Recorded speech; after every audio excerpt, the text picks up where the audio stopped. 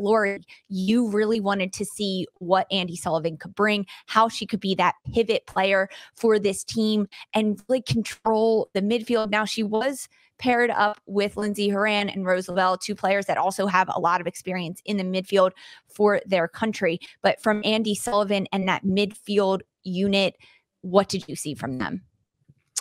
Yeah, well, this is my favorite, I think, out of all of the conversations right now around this team. This is my favorite one because I think this position is the most wide open, and it's why we've talked about it. And, you know, knowing how Andi Sullivan plays and what she's capable of, I thought it was a good performance. I think it was a really good goal.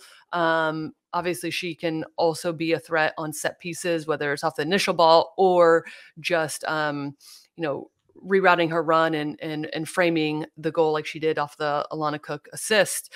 However, I still, you know, maybe this is me being naive and really kind of like envisioning how I would like to see some of the play from the US, but I'm still wanting to see somebody that really kind of wants to take the game and the team in their own hands in that position in terms of like, all right, get the ball off the, you know, the back line, turn, just link play, whether it's like shorter passes, get it back, switch the point, because I still feel like there's other ways that this U.S. can attack, especially when we see different opponents throw at them. So I thought it was a really solid performance by Andi, and I still think that there is another level. You know, one thing that I think is interesting, and we mentioned it last week, also is not necessarily changing the formation, because I don't really see Vlatko doing that, at least right now. But it was mentioned with Ali and JP on the broadcast about, you know, maybe playing with two holding sixes. You know, I think that's interesting. I don't necessarily, I think that you can do that now, right? With the players, it requires a little bit of nuance and a shifting of players' roles. So, you know, I was thinking about it in terms of, who would you want to see in that pit? Because the two players that we think in that position right now are Jealin, Howell, and Andi Sullivan. And the only reason, I don't necessarily know if I would play them together. However, the only reason why I would is because I personally think that Andi is more of a true number 8, a box-to-box in between, because she has a lot of attacking abilities and a final pass that is not showcased a ton. We see it some, but not all the time with the Washington Spirit, and that's just her role, right? It's just a little bit of a different role. They utilize her and need her her positional and expertise in different ways. However, we have seen her join the attack, and there's a final pass that she has. She has the ability to shoot from distance. So I'm not sure I'd play those two, but I mean, listen, in a perfect world, I would love to see Sam Mewis. And I said it before about like a 2019 World Cup Sam Mewis. Yes, I understand that there's like a different level, you know, she's had some injuries and stuff, but she did play that number 8, and it would just require her to drop back and have more specific defensive responsibility next to, like, let's say an Andi. Because I do think Andi is further along than Jealin Howell right now. That's not taking away from Howell's abilities. I think they're very different players. And I think Jealin Howell is still getting used to, I mean, she's rookie, right? Rookie in the league, minimal caps with the national team. And to play in that lone role is a big responsibility. So that's why we're having the conversation, right? Because Julie Ertz occupied it in a way that you don't see a lot of players occupy it, right? She was going to, you know, let's just say I didn't want to go against her. I was like, you're going to take my legs. So no, thank you.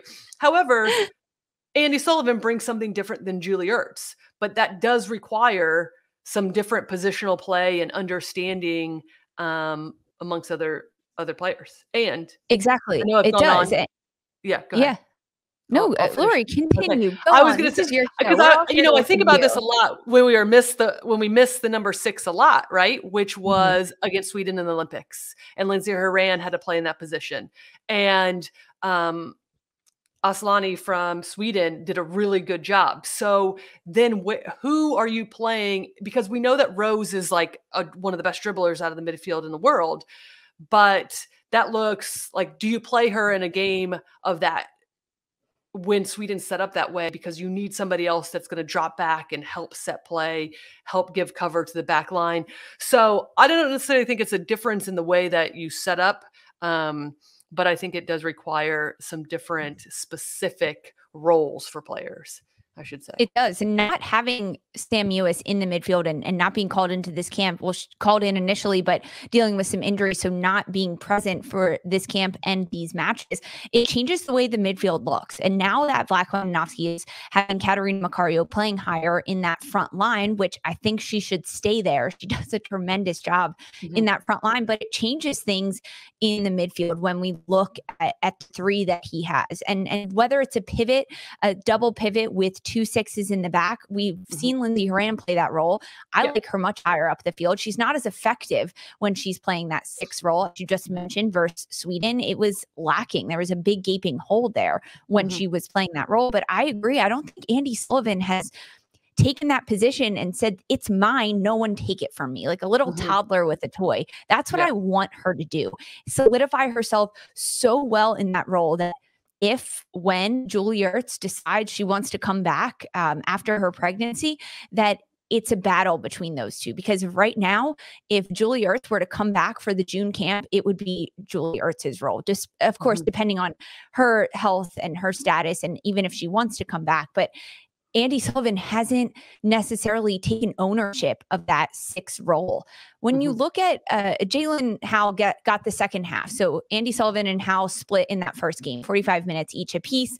Both actually scored a goal in this match. Jealin Howell's first senior team goal. So that was really exciting for her. You could just see the joy on her face. But another player that wasn't called into this, that actually TJ Trex, who's joining our chat again this time, mentioned Morgan Gautreau, a player that doesn't necessarily play that defensive role as well. She does push a little bit higher, but could we see potentially her being called back in? Even looking at the June camps, of course, this is a long ways away, but when you focus in on that midfield unit and the trio in that middle of the field for the United States, and specifically looking at the 6 role, Andi Sullivan, Morgan Gautreau, in that pivot position, like that could be different. Could we see, I know you mentioned Vlatko most likely not switch-ins, but 3 in the back, dropping Andi Sullivan even a little deeper, or even Jealin Howell trying to be that 3 center back, then allowing the outside backs to get forward so much more of a 3-5 in that back line and midfield. Are these possible options? Have you thought about this at all? I know that it's most likely unlikely, but it's fun to chat about.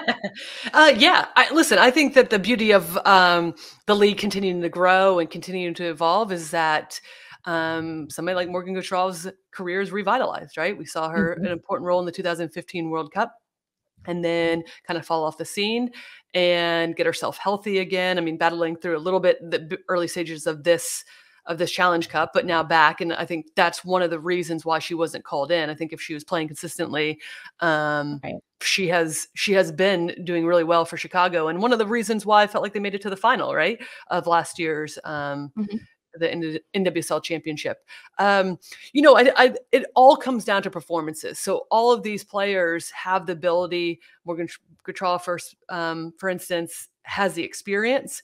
It just depends on how you're performing, staying healthy. And I think a lot of that will be, some of those decisions will be made for Vlatko, right? Because the games in the challenge, in the NWSL are challenging. And we've already seen a few players who are important to this team out. Lynn Williams, Sam Mewis right now.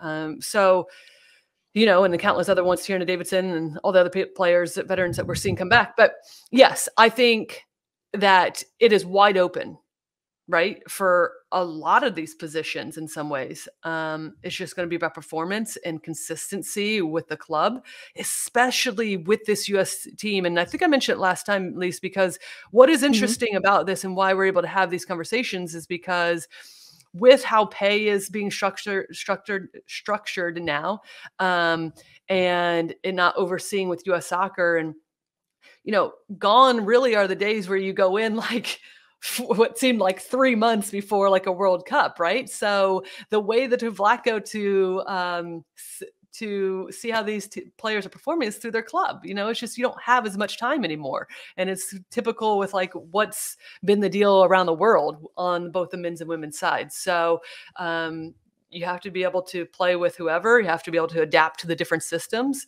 but mostly perform, which is a lot. I mean, when it comes down to it, that's what you get paid for, but it is to be consistent for 11 months. It's kind of your job. That's what you're getting paid for. But seeing the rotation in the NWSL too, the 2021 off season before this 2022 Challenge Cup started, there was so much player movement, which I think Vlatko Andonovski was a little bit excited about because it tests how Kristie Mewis is now going to play at Gotham, not at Houston anymore, around players that she is really comfortable with, but now going to Gotham and playing with a new rotation of players, a different style of play in that midfield. I want to stick with this midfield unit a little bit more because we saw player rotation throughout this match. Of course, Jealin Howell coming in at the midfield, also Kristie Mewis checking in for Lindsey Horan, that then stayed on with Rose Lavelle. These different player rotations is definitely something I wanted to see. Ultimately, Ashley Sanchez then does come on for Rose Lavelle, but throughout this 90 minutes, there was different player rotation, but the midfield unit being substituted first in this match. And having Howell and Mewis coming in, was that what you were expecting to see at the 45-minute at the halftime mark with those rotations starting in the midfield? Well, I have to admit that I was a little bit surprised that Howell did come in at the 45th minute for Andi. I just expected a little bit, at least maybe the 60-minute mark, but I think that proves and speaks to exactly what we're talking about, that position being wide open. And then I do believe, and this hasn't been confirmed, it's just my own opinion, but or thoughts. We love it. But I think that Lindsey Horan is probably battling still a little bit of a knee injury. We've seen that it wrapped, right? And so I think it was managing of minutes for Lindsey Horan, and hoping that they'll get time for her in this next game as well. So I think that was the reason behind that. However, I mean, even though the 6 position doesn't seem like there's like a ton of depth right there, or it's still wide open, I mean, when you look at the attacking midfield positions, like take your pick. Like, I mean, I was hoping for this first game, it was the Horan, Sullivan, and Sanchez combination. And then for the second game, I'm still hoping that Sullivan will get the start because I would like to see her in these back-to-back games.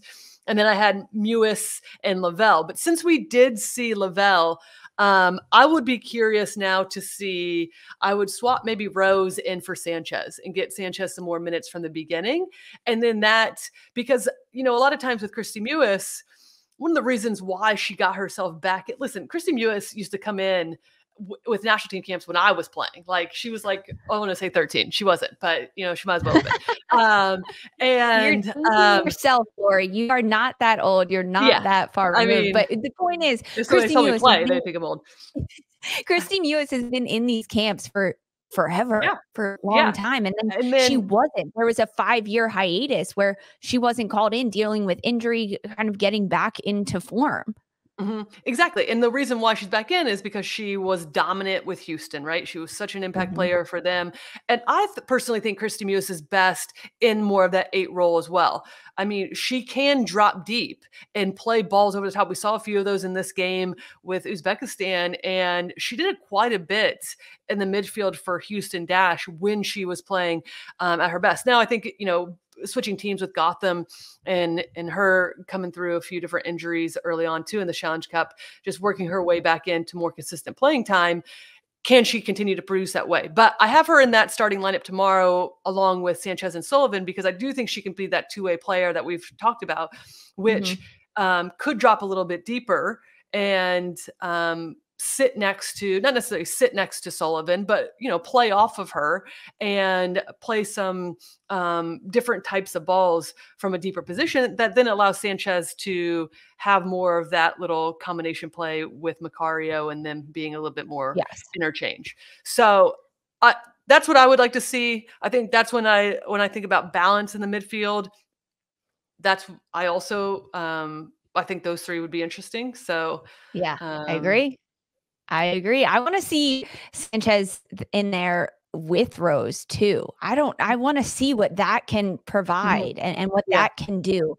I like that shout. I think that's interesting. I haven't really thought about that. But goodness, like that's They're the last thing you would similar. want, least people running at that back, like the two of them running at the back line. And that's the last thing that opponents would want. I think it would expose the midfield a lot. So, but against a team like Uzbekistan that isn't causing that much of a threat in the midfield, that's they didn't dominate the midfield against the United States. That could be pretty fun, very dangerous. But then you also have to have that conversation with the front line between, say it is Smith, Pugh, and Macario again up front, how they're going to react when you have Lavelle and Sanchez just streaking down and it's really 5 in that front line. We might almost lose midfield in that sense. Yeah. And it also depends on too, I think, yes, great point about how the opponent is set up. And then also, because that's what makes Rose so special, right? Is where she's able to pick up the ball and start running at the opposition. So I'm curious. I like that. I like that combination a lot. And it also just depends on how you structure the defense behind, so that, if you're a pressing team like the United States and the ball is turned over, then who's stepping in? Is that a Kelly O'Hare? Is that Emily Fox setting it? So there's so many ways that you can solve that. And it just depends on what parts of the field that you want to give away defensively, if that is the case, and it does turn over and you're exposed in some. It just depends. So exactly. Yikes. And Emily Grace Resser and Christopher Meister, they're calling us out. They're saying that Sanchez Rose moving up the central channel would be terrifying. Yes. I would fall. If I was a defender, I would just lay down and hope that something would happen. Like, okay, fine. You win.